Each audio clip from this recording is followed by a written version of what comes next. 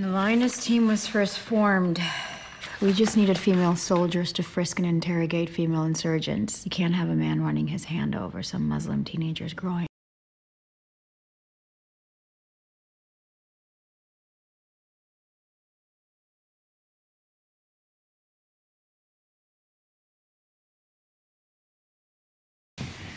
What we do now is locate the wives and the girlfriends and daughters of these high-value targets, and we place an operative close to them.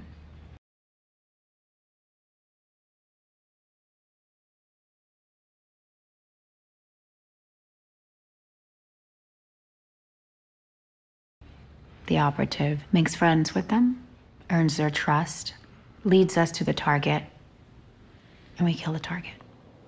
It's my plant. What happened? I'm blown. Fucking cross. On my side. The tattoo with his name. Does everybody know or just her? Everyone. They're hunting me now. I can hear them. They're coming. Bobby, no bullshit. Can you get her? I'll never say no. I'll have to make a decision. You understand that? Are you in contact with the asset? I am.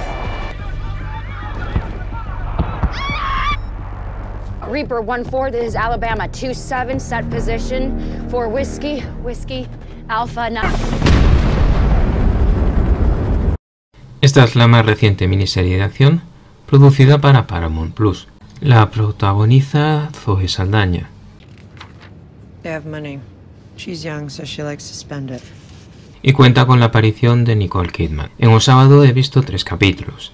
Es más de espías. La isla de Oliveira, la otra protagonista, no me acaba de convencer. Su actuación es buena, pero su físico, tan alta y delgada, llama mucho la atención para actuar encubierta. He visto por ahí el doblaje hispanoamericano, lo que siempre me preguntáis, lo que para muchos es un adelanto.